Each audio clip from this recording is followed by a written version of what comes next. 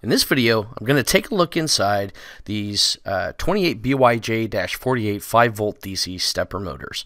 Now, these are pretty common and relatively inexpensive stepper motors that you can find pretty readily online. I've bought them in sets where you get each stepper motor along with the driver board for as little as a few dollars a pair. So again, pretty darn inexpensive here. And usually when you buy the stepper motor, along with it, you'll get a little driver board.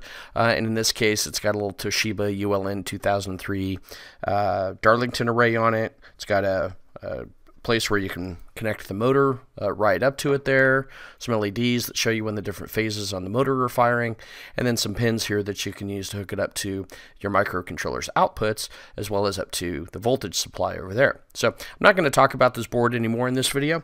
What I really wanted to do is sort of talk about the insides of this motor here.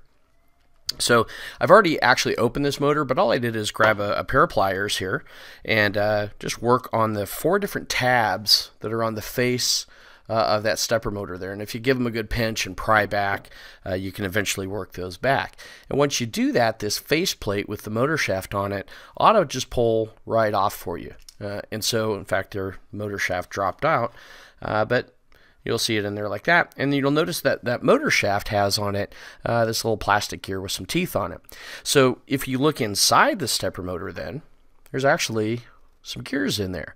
So this center shaft that comes out is the actual rotor from the motor, and it's actually got some teeth on it. And it then intersects with this set of gears, and then that set of gears, and that set of gears, all the way back to this last one interfacing with the one that's actually on the head. And so that's this set of 1 to 64 step-down gears. So basically for every rotation of the rotor, I only get a 64th turn of the actual motor shaft. And that's going to give you a much finer resolution, albeit a lower speed as you work with this motor here.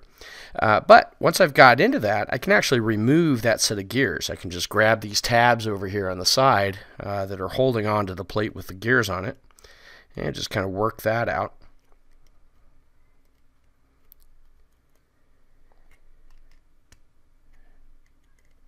There we go. And inside there then, you can see, oops, sorry, got that all messed up there. But there's actually just a metal plate. Now, actually sitting in the middle there, though, is the rotor. That's just a little permanent magnet rotor. I can actually pull that out, and you can see the permanent magnet sort of wrapped around this plastic rotor here. So there's my rotor. Let me take that and set it aside. And then inside there is actually a set of plates with little metal teeth in it. And those are around the coils. So the coils are hidden inside between those platters of teeth, if you will, right? So I can actually start to pull those plates out. So let me just get in there with my pliers there and see if I can work that top metal plate out. There it comes. Awesome. So this is just a metal plate, and you'll notice that it's got 8 little teeth pointing up off of it. So it's these teeth that actually help to attract that rotor. And in fact, if you look on the rotor, there's even some marks, some little red marks on there that I believe should be indicating the north and south poles across its axis there. So anyhow, as these teeth get energized magnetically, they start to attract that motor. And as, again, you look down inside that, you'll see that there's just 3 more sets of teeth. Now, those teeth are actually on little platters buried between the coils. So let me pull this out of here and just see if I can remove the coils. There they come. And you'll notice that there's actually 2 coils here. And in between them are more little metal plates. Now, I've actually taken another motor apart already, so I can show you that those metal plates are just these. They look very much like the top ones there. In fact, that is an actual top one. There you go. There's just these other metal plates. And they get stacked in between, 1 coil above, 1 coil below, 1 set of teeth pointing up, 1 set of teeth pointing down. So that gets me 8 teeth on the top, another 16 teeth here, and then on the very bottom is yet another set of teeth that are in there. So it gives me a total of 32 teeth. that are in there. And that's basically going to mean that if I align that motor, or that rotor I should say, with each one of those 32 teeth progressively, it would take 32 of those steps, if you will, to bring that rotor one full rotation. Right? Now that would be with a regular full step driving. If I were to use half step, that would get me 64 turns or steps to a single revolution of that motor. Now remember, that's just the rotor within the teeth. That's not including the 1 to 64 step down gears that we have in here. So those are going to give me even finer resolution. And that means at full stepping, I'm going to get 32 steps per revolution times 64 of those to go one full revolution of the outer gear shaft, and that's going to give me 2,048 steps per revolution with the gears. If I go to half stepping, I double that and I go up to 4,096 steps per revolution. So you get very precise control with this, and at a very inexpensive price. Pretty cool.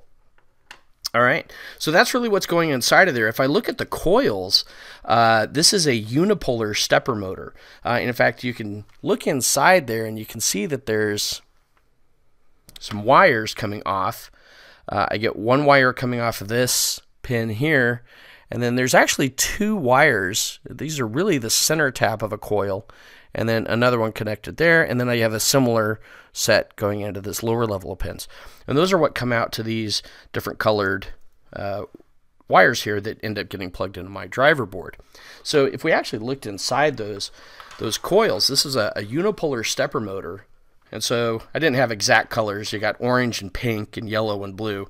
I know the pink and the yellow are a little bit off, right? But if you look at one of those sets of coils here, imagine that leftmost wire there would be, for example, this one, and then it goes through the coil, and then we pull that center tap off, and we actually go out to the red wire, and then we just continue that coil. So that's why it loops right back out, continues coiling around, and then ends up on the pink wire out here is the other end of that coil.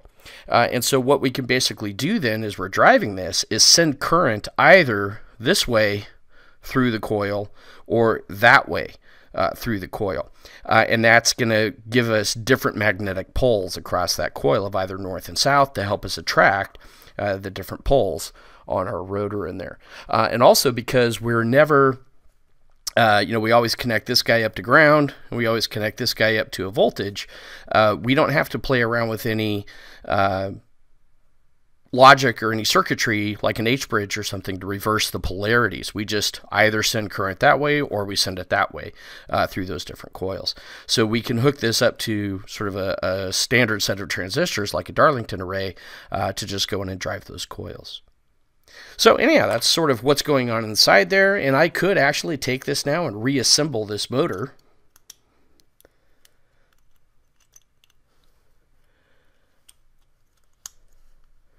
Get that top plate back on it.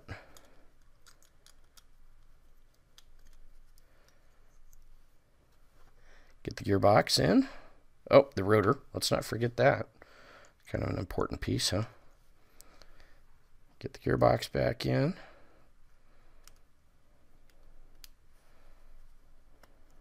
There we go. And finally, I could drop the shaft back on.